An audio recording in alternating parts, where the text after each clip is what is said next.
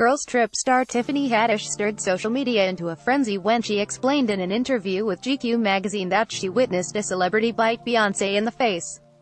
And while the Beehive has been busy channeling their inner Nancy Drew, it looks like the investigation has hit a roadblock.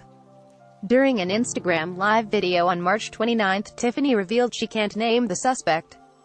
"Y'all need to stop asking me about this Beyonce stuff because NDAs are real. I'm not saying nothing else," she said. So, legally the comedian really can't tell us who did it because she allegedly signed a non-disclosure agreement. Her lips are sealed. Such a bummer, right? However, that hasn't stopped fans from coming up with their own theories.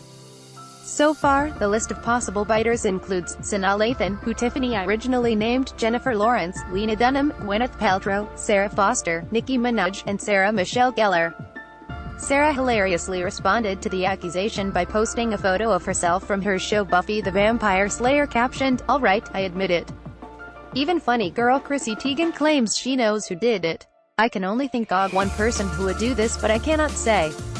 But she is the worst," she tweeted on March 26. Interestingly, Chrissy returned to Twitter later that day to report a new discovery. "My initial guess was wrong. The real person? I never would have guessed. I've said too much," Chrissy explained. "What a cliffhanger. But really, we can't take it anymore. We need to get to the bottom of this." Too bad Tiffany can no longer help.